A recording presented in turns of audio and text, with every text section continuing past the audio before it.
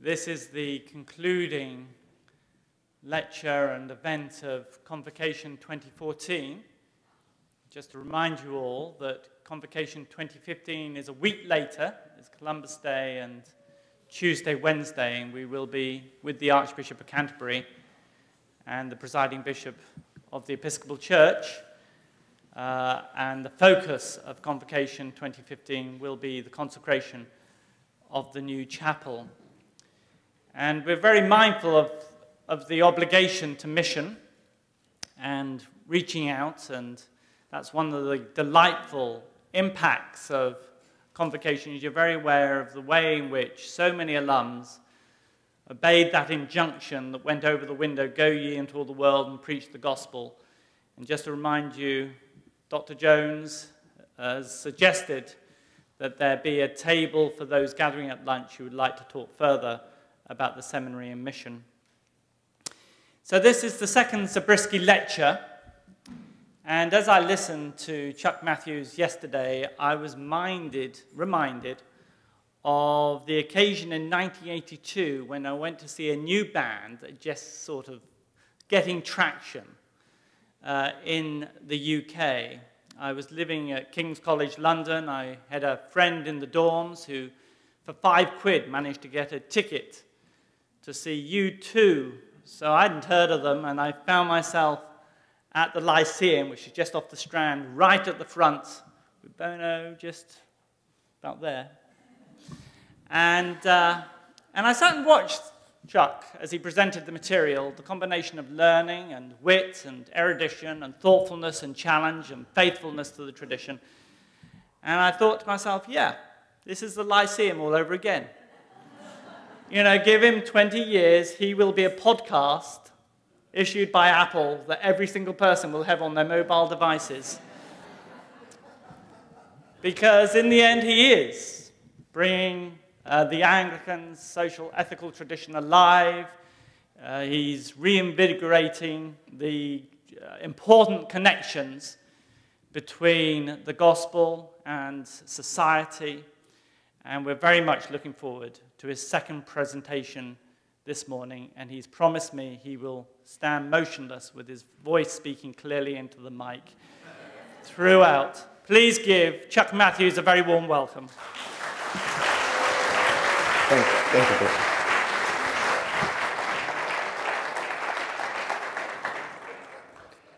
When Ian said that the Archbishop of Canterbury and the presiding bishop were coming next year, and I would not have to follow them but be followed by them, I thought he was my friend. But then, when he tried to compare me to Bono, I knew he was just setting me up for a fall, so thank you very, very much. Yesterday, I argued that the growing inequality we face in this society is a very serious challenge in many ways, not least to our common commitment to the common good. This is both a direct challenge to the immediate sustainability and health of our overall social order, and also, speaking theologically, a challenge to any church, such as ours, which aims to cultivate in its members a broadly sacramental imagination about creation, out of which they will live. Churches should respond to this challenge, I argued, by shaping their own pedagogy of Christian discipleship to identify these challenges as spiritual challenges, not just social, but spiritual challenges, and work to resist them through articulating a rival and liturgically informed way of life that has some powerful antecedents in earlier formulations of the social gospel. Today, I want to shift from questions of the common good to simple justice, criminal justice in particular, but the possibility of justice more broadly. If the challenge of the common good that I was talking about yesterday was ultimately in some important ways a challenge to the metaphysics of we the people, right? The metaphysics of the possibility that there is a we that, in some sense, a political community can constitute itself around. Not as a substitute church, mind you. not as a compensational reality, because some of us don't go to church. That's not what I'm suggesting. But as a political entity itself, is there a way that a political entity can have some distant, analogous, shadowy foreshadowing of the possibility of real community, the community that we practice, we try to inhabit in the churches and anticipate in the kingdom of God? If yesterday's lecture was about that, the metaphysics of the possibility of a common good, today, in a way, the question before us is the meta-ethics of the possibility of justice in our society at all. I'll structure this lecture in many ways much like yesterday's. I want to give you some data and some facts just to get some stuff on the table. I want to offer an analysis of that data, and then offer some suggestions for an ecclesial response, broadly speaking, which in the Q&A you will all expose as woefully insufficient, just like you did yesterday, I hope. I want to end, though, by also offering some general thoughts about why the overall agenda that I've sketched in today's lecture and yesterday's must come from ecclesial institutions. It will get very little direct succor from the academy. The universities and colleges of this nation and other nations are very fine things, but the energies you will be able to rely on coming from them, as I suggested yesterday in the Q&A, you cannot count on us. This has to come from you. So let me start talking here about criminal justice and consider, first of all, the astonishing explosion in the US prison population from the 1970s forward. And at the end of this lecture, I'll come back and say this again. It is interesting and not entirely accidental, I think, that both of the patterns that I've been describing, this growing inequality and the creation of what's called the punitive turn in American criminal justice, both seem to emerge at the same time in the early 1970s. I'm not sure what this means yet fully, but it's a fascinating fact. The best statistics we have about punishment and incarceration in America go back to 1925. But there are other statistics going back to the 1880s at least, and they all seem to suggest the following. In this period, from 1925 or 1880 to around 1980, or late 70s to 1980, the incarceration rate in the United States varied around 100 prisoners to 100,000 people, right? From about 85 at the lowest to about 120 at the highest, but mostly moving within that range there. After about 1977, and especially after about 1982, that rate began to rise. As of 2008, it broached over 500 prisoners per 100,000 people, and while it seems to have begun a modest decline in the past couple years, since 2011 perhaps, it remains at or above 500. That means that 1 out of every 200 people in the United States, fully 0.5% of our nation, is in any given year incarcerated. I simply didn't have time this morning to Google the statistics for the People's Republic of China, but I think we win. This is another way, another kind of aspect in which America's on top. This system is hugely racially disproportionately delivered or distributed, as economists like to say. Michelle Alexander has argued in her book, The New Jim Crow, that there's a good case to be made that the main effect of the change in US criminal justice since the 1970s is to create and sustain a huge carceral underclass, an underclass of prisoners and ex-cons of overwhelmingly African American men who are thereby marginalized from the social order and kept out of the nice parts of American public life. Right? By and large, many states actually forbid felons from voting and forbid them for life from voting. African American boys born today in the United States, well, this statistic is from 2012, but I'm not sure that it's changed that much. African American boys born in the near present in the United States have a 1 in 3 chance of going to prison at some point in their lives. More African American men, this is the statistic that Alexander has made quite famous, and I think interestingly, more African American men were in prison in 2013 than were enslaved in 1850. And this echoes massively across generations again, as children of criminals seem to go to prison 7 times more frequently than children of non-criminals.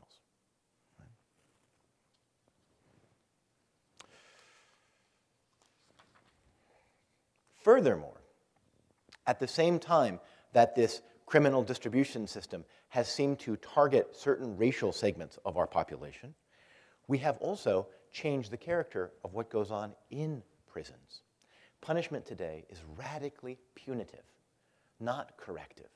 We incarcerate, but we don't correct. There has been a huge disinvestment since the 1980s inside correctional facilities, even as we have expanded the number of correctional facilities, to the point where the wonderful statistic about since the 1980s, California has opened 1 new university and 18 new prisons. Right? It's great, great little aside there. Even since this large-scale expansion of the prison system, just to accommodate the people who we want to house in it, we have reduced the amount of services in prisons that would help people figure out how to make their lives better on the outside. And aid for prisoners, even after they are in prison, has gone almost entirely away.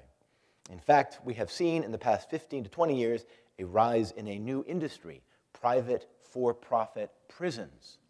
This is a fascinating kind of way of monetizing our own vices. Right? It's an interesting thing. This is all really ironic because for a long time, the United States was considered around the world as one of the great innovators in prison development. In fact, those of you who have ever read Tocqueville's Democracy in America might know the way that Tocqueville got money from the French government. He got a grant from the French government. Even then, people were trying to figure out grants. The way he got a grant from the French government to go visit America was to do a study of Eastern State Penitentiary in Philadelphia, or just outside Philadelphia. So at one point, America was considered one of the great innovators in prison reform. But our system has become almost entirely punitive, indeed counterintuitively and counterproductively so.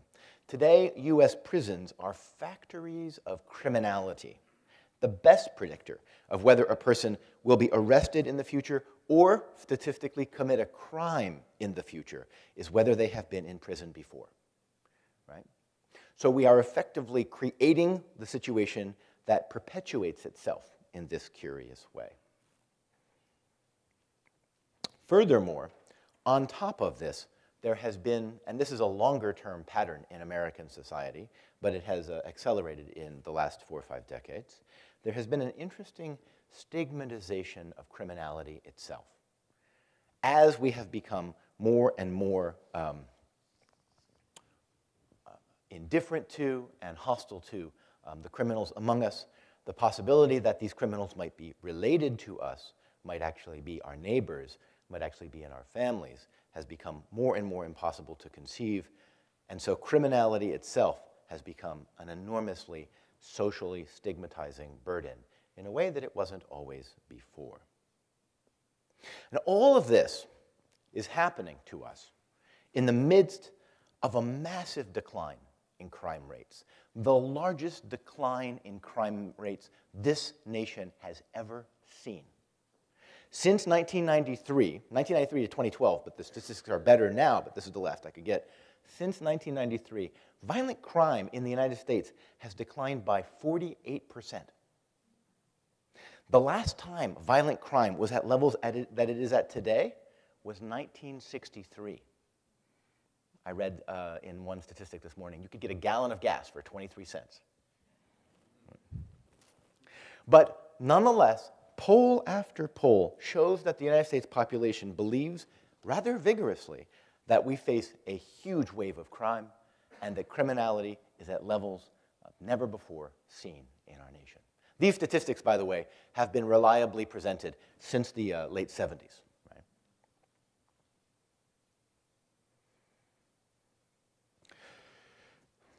Excuse me for a second.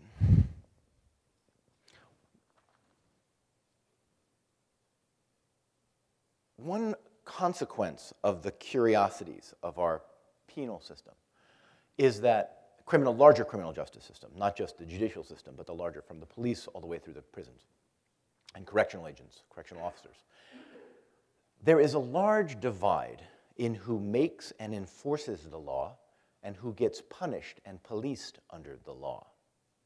At the same time that mandatory minimums and severe drug laws are coming into place in the United States, this is in the early 1980s, we are also seeing the large-scale deregulation of Wall Street. Certain social actions are stigmatized, and certain social actions are communicated as A-okay, right? And it's a fascinating fact that, in fact, there are ways in which the publication of certain sets of data or certain concerns about large-scale criminality are able to be mobilized in this time to delegitimate the further punishing of white-collar crime at the same time that you are punishing violent crime in these ways, and drug crimes. And of course, the statistics on this are well known, but the requirements for possessing possessing a gram of crack cocaine were 5 times as severe as the punishment for a gram of plain cocaine, right? So it's in some ways we're stigmatizing crack, right? Why are we stigmatizing crack? Because crack is an African-American drug and social perception of it, right? It's not actually true, but that's never stopped us before. But more than that, more than the control of the laws and who gets to say what a law is, right, which has largely been a matter of anxious white suburbanites deciding how to police inner cities, which they mostly experience on TV, along with that, there is also the fact that policing structures in the United States have grown increasingly colonial. The police in many cities are not at all representative of the people that they are policing. We saw this rather famously in Ferguson, Missouri this summer, when you had a police force of, I believe it was 97, with 3 African Americans in a city of 60 to 70% African American. Also, juries are often selected disproportionately out of races that are able to be serving on juries, not necessarily racially representative of the people who they are trying, nor are they connected in any relevant way to the neighborhoods or the communities in which the crimes occurred.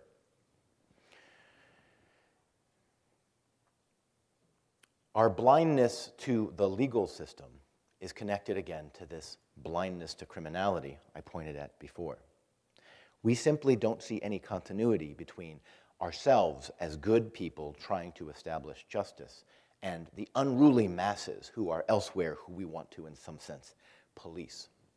This is all a relatively long-term development, and this is not in any way a politically partisan fact. This is an interesting story about what happens when a vital conception of universal sin seems to disappear in society.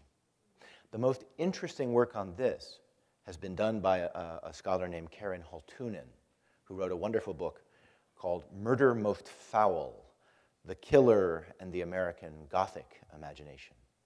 Haltunen makes the argument in this book that effectively in American society, we have seen a rather remarkable rhetorical shift in the location of the criminal. Put it this way. In the 17th and 18th centuries, there was a genre of preaching that you probably didn't learn about in preaching classes called the execution sermon. The night before an execution, a minister would mount the scaffold where a person would be hung the next day and preach a sermon to the prisoner, and to a larger congregation.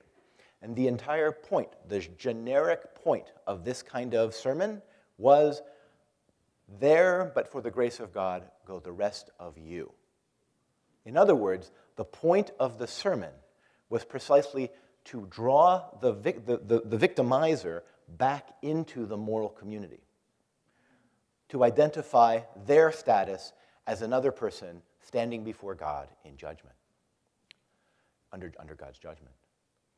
Today, no such genre, rhetorical or otherwise, allows us to represent the connection between the murderer or the criminal and the rest of us. In fact, it has become increasingly hard for us to see them as anything other than monsters, something inhuman, or sick. Right? Either they are subhuman because they are in some sense messed up and so not able to be fully human, or they are in some sense superhuman, right? Like Darth Vader or Hannibal Lecter. But the possibility of a truly human person who does the sorts of things that we know we do actually has a harder and harder place to imagine in our society. And so this practice of stigmatizing criminals loops into this larger cultural change in our society in very interesting ways. All of this cultivates in us.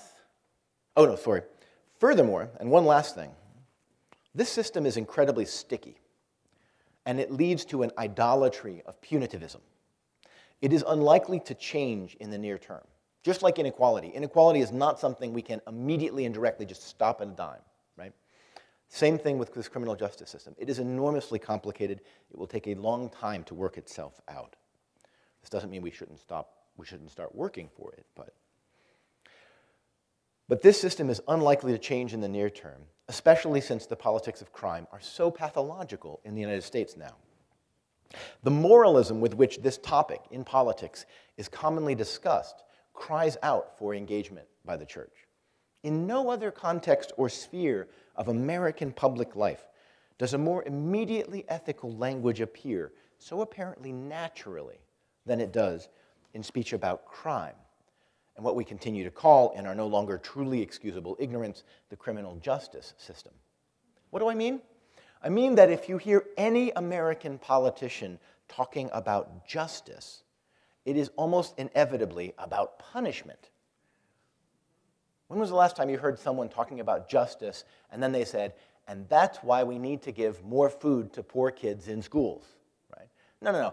Justice is now entirely it's a code word for the lash, right? Justice seems in these moments to be rather securely tethered to the severity of punishment proposed, as if the most savage Torquemada were in fact the wisest Solomon.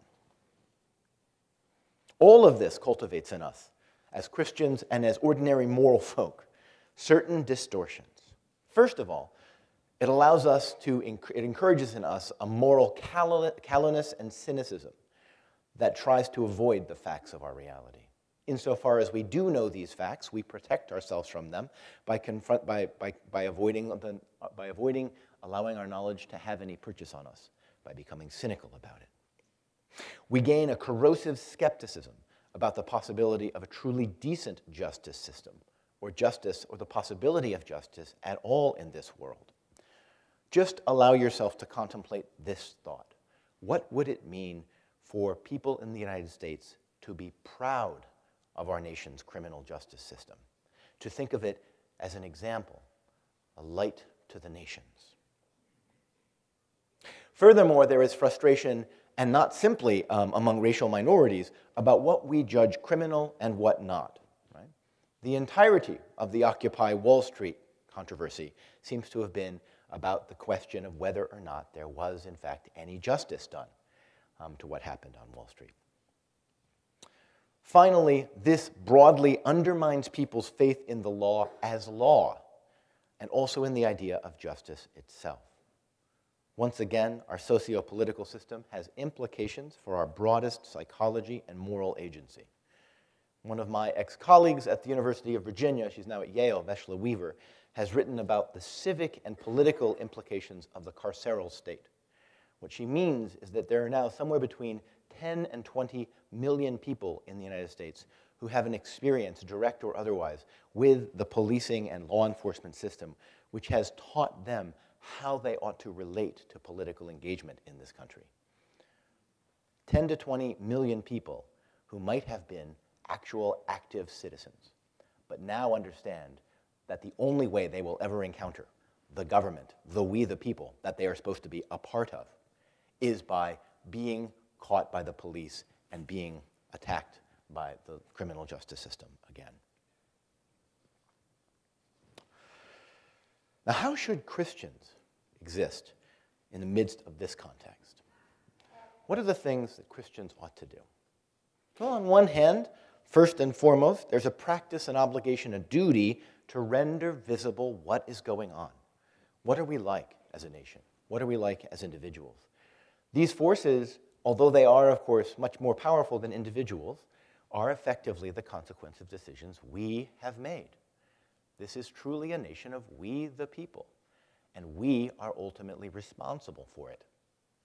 For my undergraduates at UVA, I often say, in the past, there are right now no capital punishment cases moving towards denouement in Virginia. But in the past, I have said, when there's an execution, you understand that you're the ones doing this because you are the sovereign. There's no king. The president is your employee, right? So you're the ones killing people. And it's fine if you want to do it, but just be aware that you're doing it, right? We're the ones putting people in prisons like this, and we're the ones teaching them on the inside about what they need to know in order to succeed or not on the outside. We need to render visible to ourselves and to the rest of society what these prisons are like, what the criminal justice system is like from the inside. How many people have walked with a criminal justice defendant through a whole procedure? It is extraordinarily bewildering what actually happens. Oh, and one thing about that, I'm sorry, I did not actually say this, and I should actually say this quite explicitly. Another side of the criminal justice system, which is very interesting to work on and extremely troubling for those of us who might be more progressive, is that a lot of the problems seem to stem from the emergence of the Miranda rights procedural justice era in the 1960s. What I mean by this is that from the 60s forward, almost all criminal cases slowly shifted away from being decided in courts to being decided by prosecutors and defense attorneys. In the 2000s, 2001 to 2010, the statistic was that 95% of all criminal cases never make it to court. Sometimes the defendants and the victims don't even know that the prosecutor and the defense attorneys are working out a deal. Now, this is an interesting fact in itself, and it says a lot about bureaucratization and stuff like that, but William Stuntz, a law professor who, of blessed memory, he died in 2011, William Stuntz makes the point that effectively what it means is that we are foregoing 19 out of 20 opportunities to see some attempt at justice being done by us, right? Not by prosecutors and defense attorneys, but by the court system, which is supposed to be the structure that allows justice to be done in our society. Right? We have outsourced justice to a bureaucratic and procedural rationality model. That's a huge mistake, it seems to me. Bill Stuntz, by the way, again, is a very interesting and smart guy and a pretty hardcore small R Republican of the sort we were talking about yesterday, people who are of a Republican persuasion, but not necessarily part of the larger question of how to deal with this racial stigmatization they've decided on. So there are, and I'll point this out later, there are ways in which left and right are actually working in common ways to reinforce, both to reinforce the system and to try to get beyond it. Okay, let me go on. In all this, we have to render visible what's going on. We have to recognize the criminality is human, not monstrous, right? We have to render visible what criminals are like. We have to recognize that those who commit crimes are often disquietingly continuous with ourselves, and that perhaps one of the more important parts of our reasonably daily prayer, lead us not into temptation, ought to be something we think about more seriously. The Christian churches in general have a big fight on their hands about whether or not the human is morally, by and large, properly put together with a few defective parts or a few defective examples who need to be penned up, or if there is something far more structurally and essentially wrong with us that needs redemption.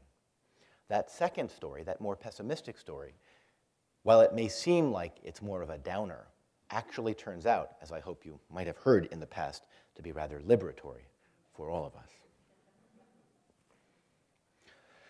So render visible what crime happens to be, what prisons are like, what criminal justice is like in this situation, what criminals are like to us. And then third, we have to insist that justice be done, not procedural rationality. This is why that stunts piece is so important to me. We seem to be afraid of justice. We seem to be afraid of the possibility that courts could make mistakes or that courts might be sympathetic. It seems to me that that's the essence of what our criminal justice system is supposed to be about. It's about common citizens deciding how best to reach out to their fellow citizens who have been wronged and who have wronged, and trying to work with them to get some modicum of justice back in this system. We need to demand real trials and not plea bargains, and we need to resist the idea that bureaucratization and proceduralism are of themselves friends of justice or the vulnerable. They turn out not to be all the time. And in all of these things, Christians should understand that the example they want to give to themselves and to the world teach us a great deal about the relevance of a tradition of mercy in justice and about our society as a whole. Mercy, after all, is ontologically available for all of us, though it may need to be articulated in multiple diverse registers. And this tells you that justice and politics are not all we are. So there's an evangelical message at the heart of this resistance to our current criminal justice system. The use of mercy is, on theological grounds, a sacramental reality. It speaks of, participates in, realities that have no native home in the worldview of sheer quid pro quo egalitarian justice. But it makes an appearance there in a way that simultaneously affirms the moral energies that make us seek such justice, but also graciously relativizes whatever justice we manage to achieve. This is especially important in the liberal social orders that we all, in different flavors, to different degrees, inhabit in our world today. We live in a broadly liberal political society. And I don't mean partisan liberal, right? I mean the political philosophy of liberalism. This kind of state, this political community, is all about de-theologizing, disenchanting the human sphere, or at least the explicitly political mechanisms within human society. Benjamin Franklin's famous line to the woman who asked him about why was there no presence of God in the Constitution? God is not mentioned in the U.S. Constitution. Franklin rather puckishly replied, "Oh, we forgot." What they were trying to do, it seems to me, especially a thinker like Madison, was quite clearly create a space where theological concerns, which had governed so much of politics in the past, and perhaps inevitably would, where those theological concerns and theological ambitions would be as minimized as possible, so that politics would be much more about mundane management issues rather than issues of glory and conquest. This is a good thing. In many ways, we are fortunate to live in this kind of liberal state. But justice is one of the places where this kind of liberal state touches on issues of theological ultimacy.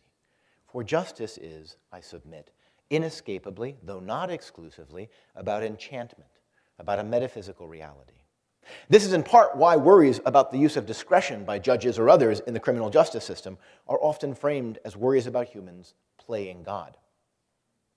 Questions about justice are, I think, inevitably, if often covertly, theological. In particular, the criminal justice system has an ineliminably ritualistic aspect as regards its visibly needing to mete out justice, right, for crime through a broadly or ideally public judicial process. Bill Stuntz put it once, legal condemnation is a necessary but a terrible thing. The aroma of the apocalypse hangs about the judge as she or he goes about their daily work. Political and legal theorists sometimes try to capture this ritualistic dimension in a language of legitimacy. But this seems to me that in this aspect of human political reality, we feel the grip of ultimate matters. human politics, even in a liberal state, must of necessity court ultimacy.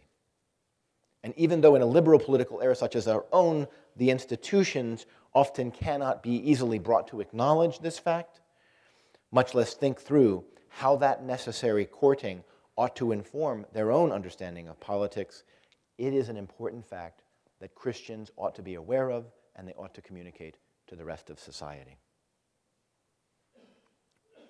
Furthermore, this use of mercy teaches us about the limits of the polity and of politics as well.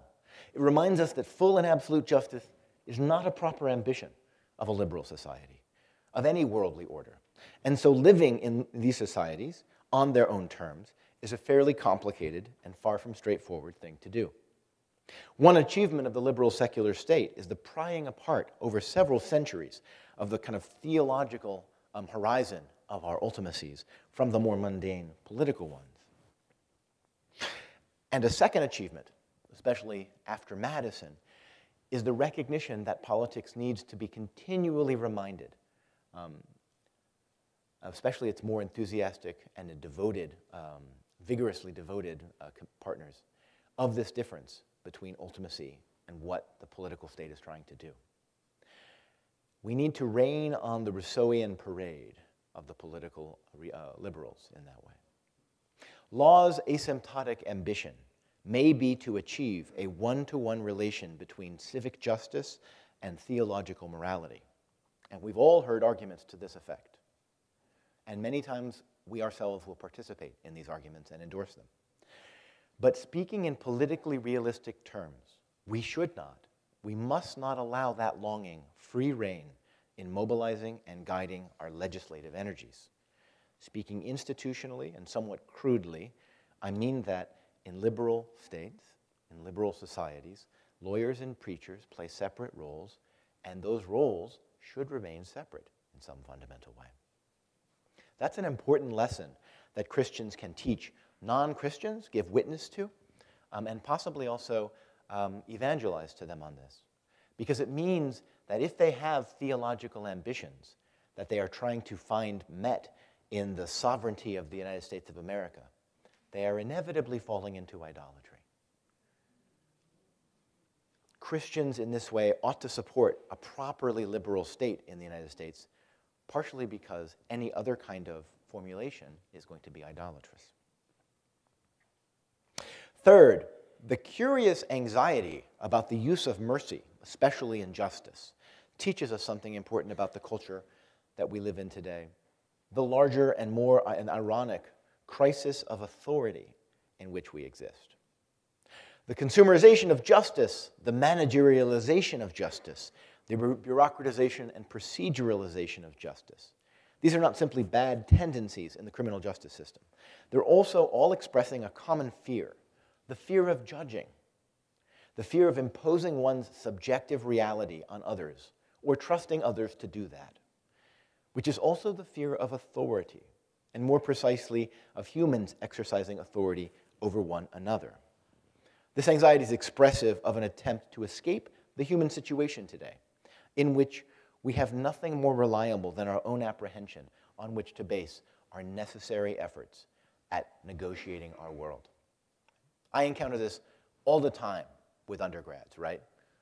Their view is that any kind of moral judgment of another person is improper, right? And you can always get them back by saying, so your argument is that it's always wrong to make moral judgments about other people, right? But it's not just undergraduates, right? They're just the kind of canary in the coal mine for all of us. I would submit that if you actually had to sit on a jury, if you have sat on a jury, and I don't think pastors are typically picked for juries, nor are professors of theological ethics, but if you have to sit on a jury, imagine what your situation is going to be like. You might feel compelled both, yes, I think this person is guilty, but oh my Lord, what a momentous decision I am about to make. This is not about going to the Krispy Kreme for donuts or to Dunkin' Donuts. This is a momentous decision. The momentousness of those decisions, it seems to me, is something, that weight of momentousness is something that we don't want to do away with. But very little in our culture lets us think that we might actually have the grounds to get it right. We should frankly recognize our desire to make justice impersonal and hence beyond critique, to make it ultimately unquestionably legitimate, and hence non-political. Such a longing is an attempt, in Augustinian terms, to hasten the apocalypse.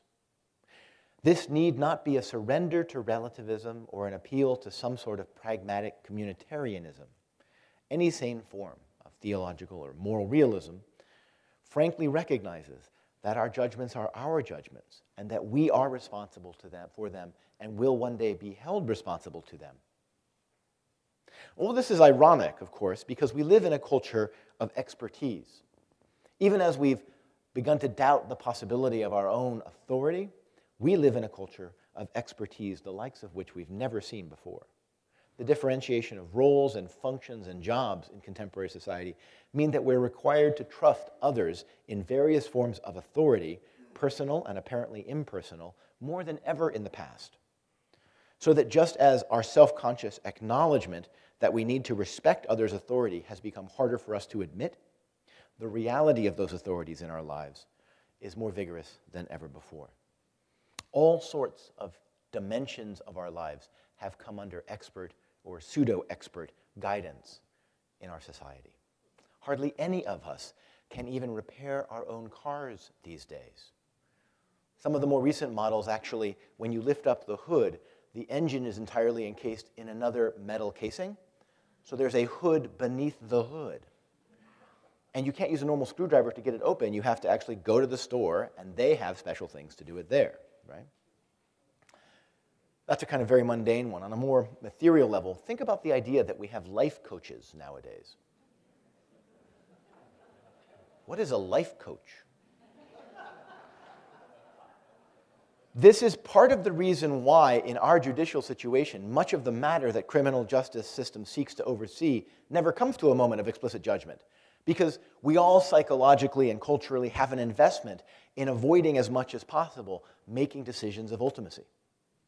So we'd rather hide it under the patina of bureaucratic legitimacy and delude ourselves that ultimate decisions are not being made.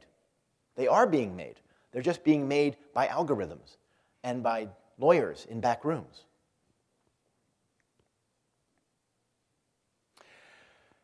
Our explicit commitments to democratic egalitarianism, the legitimate privacy of individuals, vex any straightforward attempt to authorize sheer obedience to authority. But this just means that we live in ironic contradiction to the very conditions that make our lives possible. This is not an escapable condition, but it is good to be reminded of it. And every exercise of mercy subtly reminds us that we are the ones who must in the end judge in this dispensation, and that that role is inescapable for us. Its exercise in fear and trembling can, in fact, turn out to be a useful civic pedagogy as well as a personal theological training in humility and virtue. A last quick word here about the more fundamental sort of contribution that the churches can make in this question about criminal justice. The law professors, criminologists, lawyers who work on these matters are in some important and necessary ways more immediate pragmatists. They're interested in working within the system, trying to figure out how to make it work better. There's no reason to think that people in churches should not endorse and affirm this kind of work. But the churches do not really work at such short ranges. We aim, or we should aim, to have an impact decades in the future. And in the United States context, we have failed over the past 40 years to grapple with several of the largest social changes in American society, including this one. In thinking about the system of punishment, then, Christian churches, it seems to me, need to develop perhaps, and articulate a successful theological understanding of justice. Will it involve hell? Will it involve a concept of the last judgment? What would the last judgment symbolize in such a thing? Some discussion of civic penal justice is needed in our own seminaries, divinity schools, departments of theology and religious studies. And it seems that such a discussion is only now starting.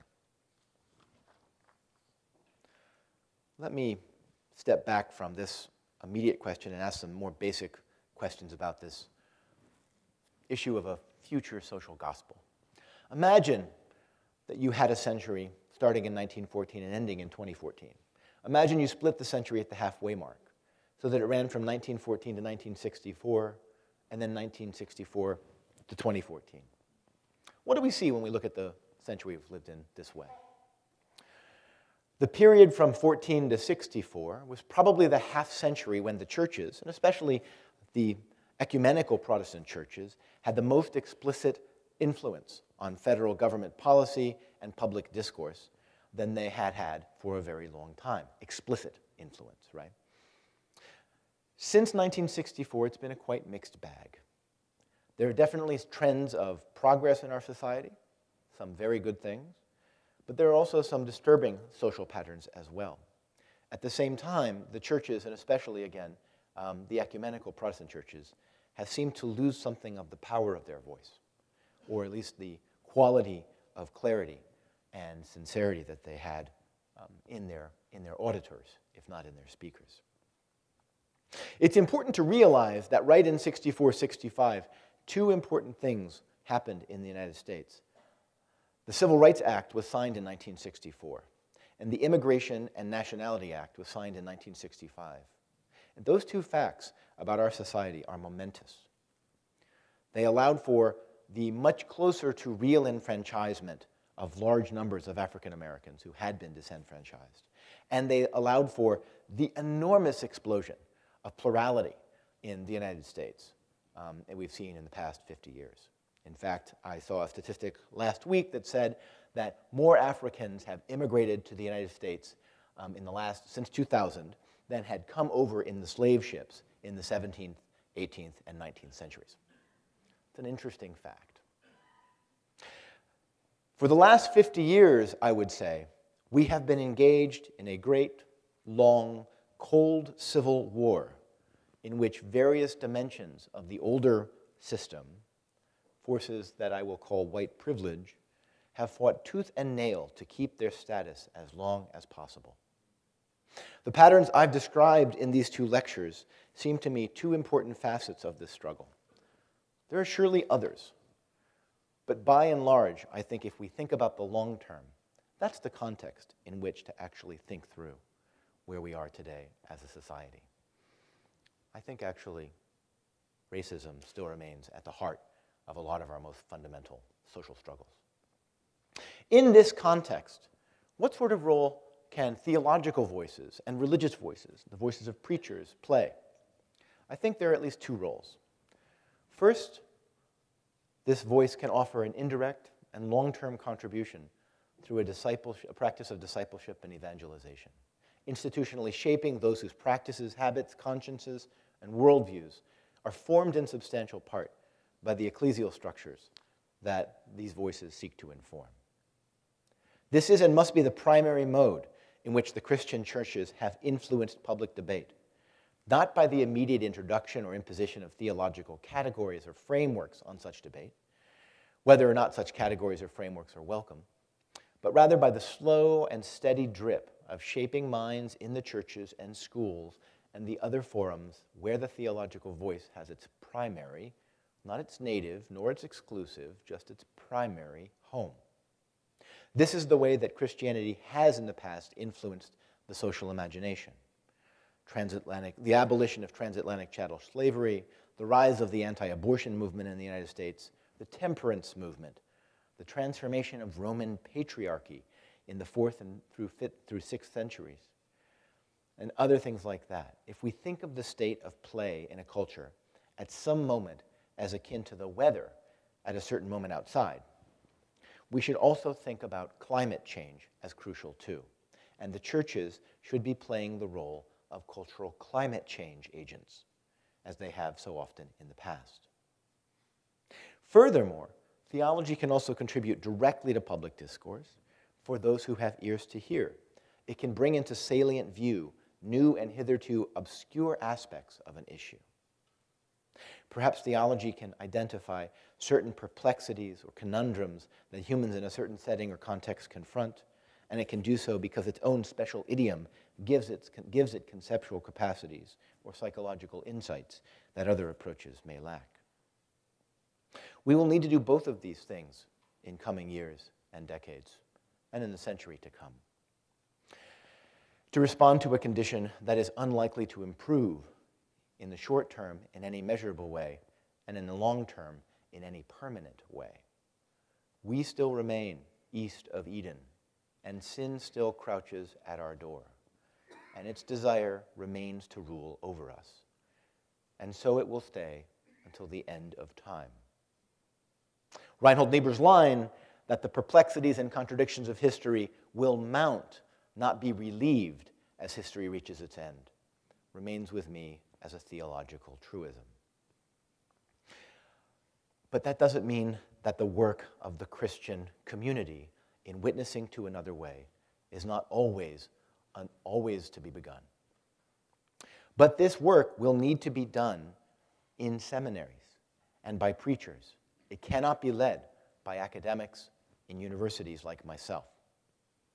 The academy has its own incentive structures, and people who work in theology departments, or religious studies departments, or philosophy or politics departments have increasingly become captive to the bureaucratic protocols of excellence and rigor, not to be confused with rigor mortis.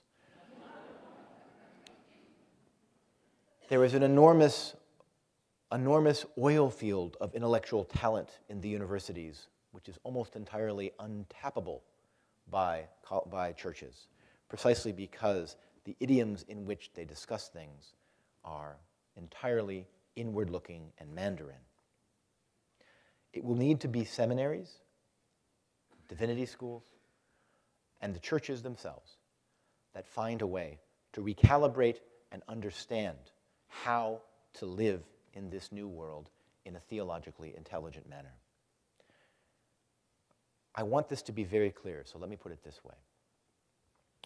For the last couple centuries, churches have, by and large, outsourced their brains to academics.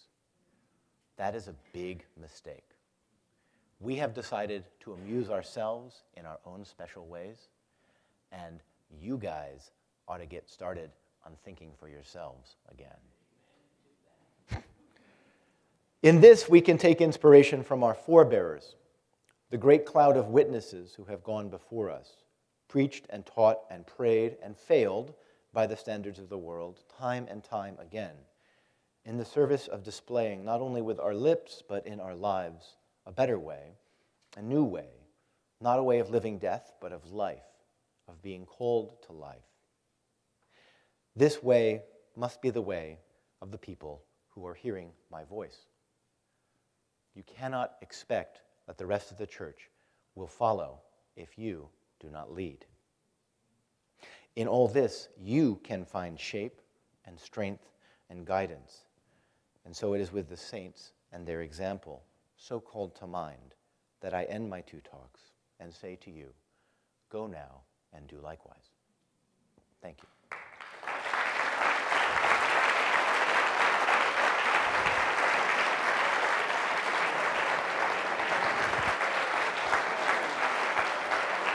Minutes for questions. Yeah, sorry.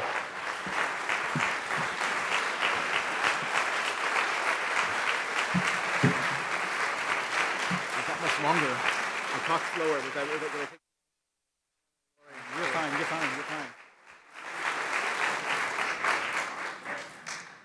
Okay, so we have, let me think, we have 15 minutes or so for questions. So thank you, Chuck. As you gathered from the response, a lot of positive feeling. And I was going to provide a summary of what you had to say, but I think I won't bother because there's so many hands going up. So let's catch those hands. Yes, please. Thank you. Sarah Midzolkowski, class of 2004. I live and work in East Lansing, Michigan, and we had an incident over the summer where Saudi Arabian woman was walking into a mall, and a group of young guys was horsing around, and one young man decided to show off and ran up to her and went to grab and disrobe her from her veil. And she reported this, and she was with her small children. She reported this to her husband, who then called the police, and the police then found out who this young man was and immediately brought him up on charges of harassment around, we have the Michigan, some sort of cultural, ethnic harassment. I'm sorry, I don't know the name of the law. So he was being brought up on those charges. He pleaded his innocence that he had just tripped or something like that. This couple belonged to the Islamic Center that abuts the property of the church that I work in. Their president, who's a friend of mine, called me up out of the blue and said, this couple would like to offer this young man the opportunity to apologize, to admit what he did wrong, to apologize so that he may not be prosecuted because it carried 2 years sentence and all this stuff, and he has a young child. And they want to give him, the focus was the opportunity to restore the honor that he had tossed away to himself, his family, his kin. And so we approached together the county prosecutor, who was not at all interested. And after much cajoling, finally did begrudgingly say, well, I guess I can talk to the defense attorney. Now, that was enough of a miracle, frankly, for me. But in the end, and unfortunately, the young man had enough chutzpah, hubris, ego to still rebuff any attempt.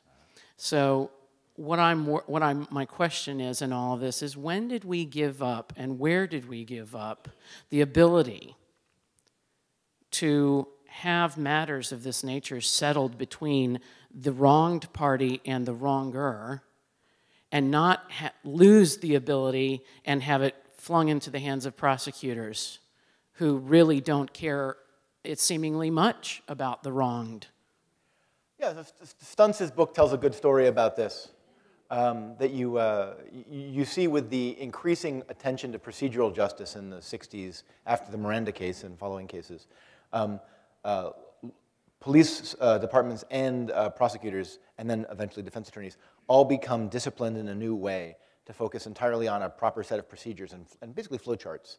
And that leaves out the possibility of a lot of subjective intervention.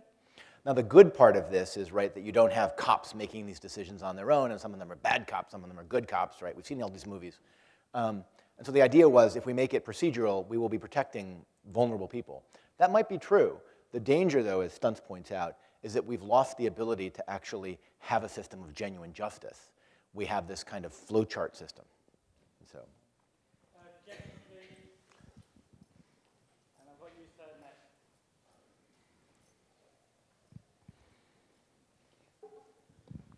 Jennifer McKenzie, also class of 2004. I was struck listening to your presentation, which I appreciate greatly, that I wonder that if in your studies, if you substituted those with brain illnesses, also known as the mentally ill, for the word criminals, I suspect that little of your presentation would have had to change. And as that thought crossed my mind, I'm connecting this back to comments that you made yesterday about narcissism, and this idea that these other people are not the same as me. So I'm wondering how much of this problem of prisons becoming the new mental hospitals, of our acknowledgement or fail to acknowledge those who commit criminal activity as human, how much of this is related to our aversion to talking and thinking and preaching about sin? And I'm also wondering what this, is that our de-theologizing? And I'm also wondering what this says about our ecclesiastical court system. Well, I won't speak to ecclesial court system at all. You want to get the other question, and I can say both, or you want to say something? No, Sin is, it seems to me sin is very, very important here.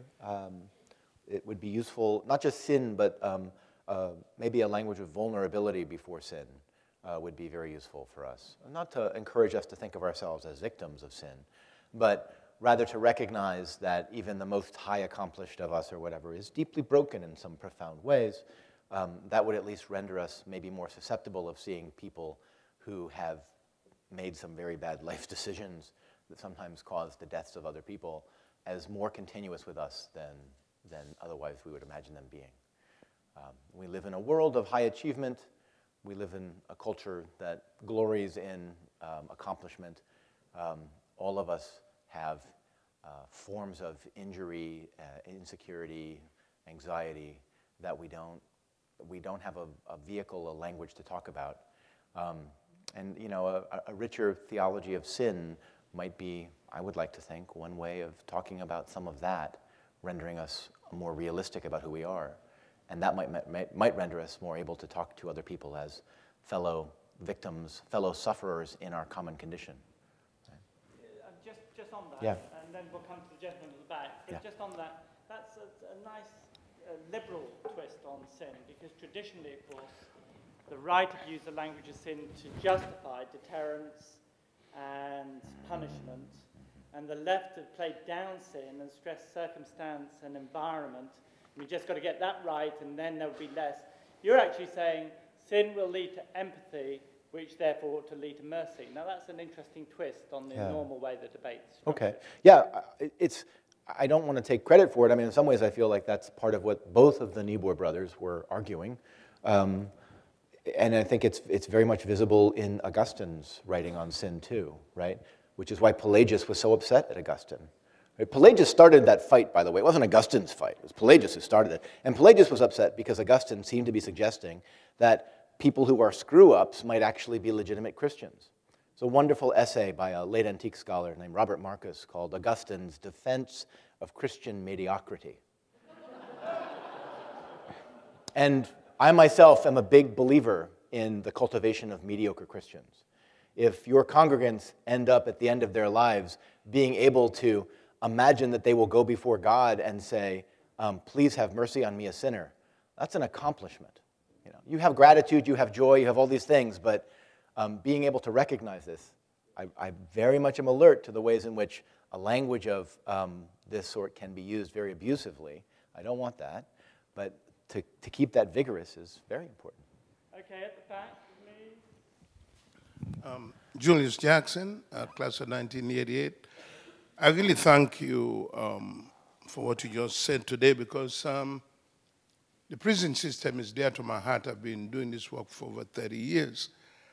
And I also had a prison congregation at Gradeford Prison. But my question is, you mentioned the word justice. Like late Richard Pryor said, you go into the system to look for justice. All you find is just us. Mm-hmm. So how is it that the church, you know, you said seminaries should do a lot of this work. I believe a lot of this work should start within the diocese, then brought to the seminaries, because these people see us every day.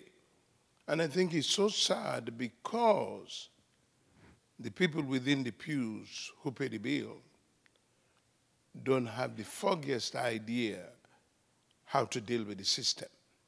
When you see a gentleman who's been incarcerated for 40 years, never seen people because he was way up there. And my question to you, what is it that we as a church, as we talk about social justice, be doing with this long-term incarceration? When you know somebody just steals, I had a guy in my congregation, for petty criminal, he was given 2 40-year sentences.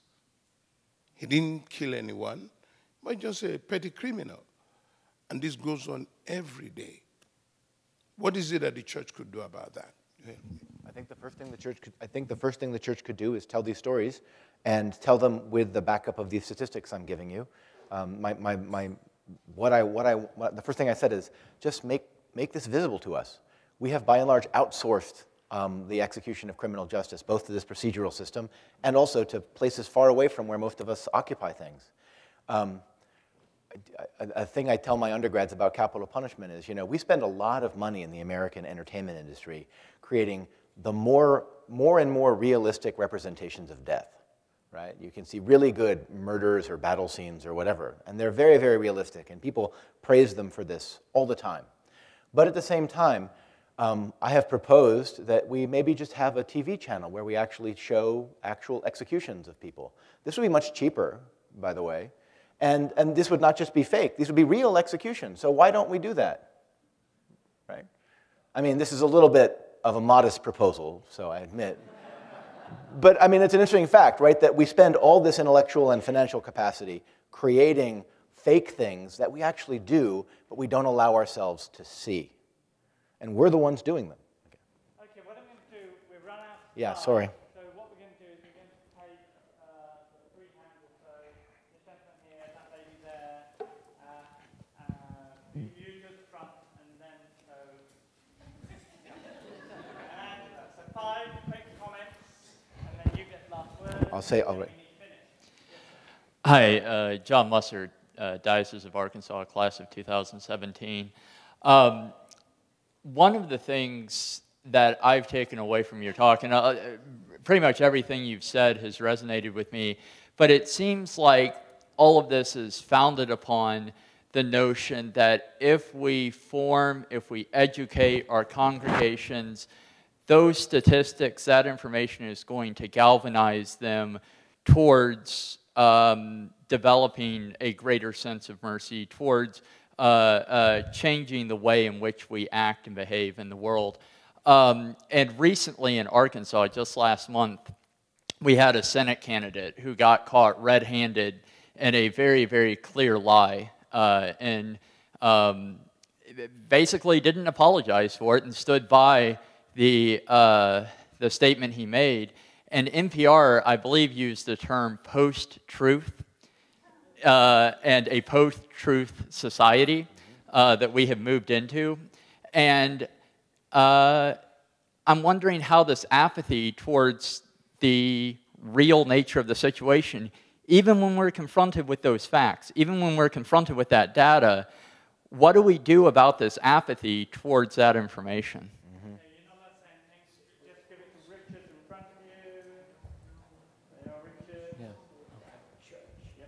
Richard Tolliver, class of 2003. In terms of the churches being advocates for social justice, like you said, we can't rely on the universities. Seems to me a model of that is the civil rights movement that many historians have said basically came out of churches. And they were the ones that mobilized their congregations, often in terrible circumstances, where if you stood up, you might lose your job or worse.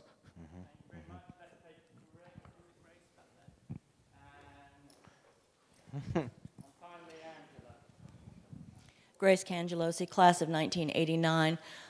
There may not be time for your response, but related to what the young lady from East Lansing mentioned, I was wondering if you see any hope at all in the restorative justice movement that Howard Zehr and some of the others are really working hard on. Do you see that as a hopeful antidote to some of these things? Thank you very much. And Angela, and I'll let Angela. Thank you. Just to thank Virginia Seminary for bringing this discourse to before us, and to talk a little bit about, you said we avoid making decisions, and to say that avoiding making decisions has gone down to the elementary and high schools, where principals and teachers have given up their authority to resource officers that are actually police officers in the classroom. And I wanted to say that because the people in this room know of others, if they are not deputies to General Convention next year, and can bring resolutions to General Convention with regard to restorative justice, with regard to training for police officers, cultural competence, and the like. So I just wanted to share that, to know that those avenues are open. Okay. Now, I know there are lots of more hands which would love to come in, but we've run out of time, sir. We're now going to answer very elegantly and very briefly. Yes. All those Yes. I think restorative justice is a very important thing. It's part of a range of other things, including neighborhood policing, which seems to have been doing a fair bit of good. They're very small right now. I'd like to see them more broadly expanded. But also I would like to see them held up as examples of the kind of thing just for people to learn from and be inspired by. So I think, again, they're, in this broad sense of evangelical, their evangelical power is almost more effective to me than their immediate social material power. The civil rights movement was indeed a tremendous movement of the sort that I'm suggesting. And in the story that David Hollinger tells about the travails of ecumenical Protestantism, it was precisely the civil rights movement that is the consummation and the annihilation of the ecumenical Protestants' power in society, because they had gotten so far out ahead of their congregations that they were able to accomplish a great deal, but they actually harmed themselves, especially vis-a-vis the more conservative evangelical churches, almost all of whom were happy to play the race card at this point, and did rather vigorously play the race card at this point. If we inform them, will they change because we live in a post-truth society? I totally get this worry, and I do think it's dangerous. I'm of really two minds on this. On one hand, it's astonishing the kinds of inanities you can find. And on the other hand, it feels like to me there are enormous resources out there to do good with, more than I've seen in the past. And so I feel like at least give people the opportunity to be caught out in their lives, and let's see what happens from there. That's all I would say. Okay. Let me just make my concluding comment.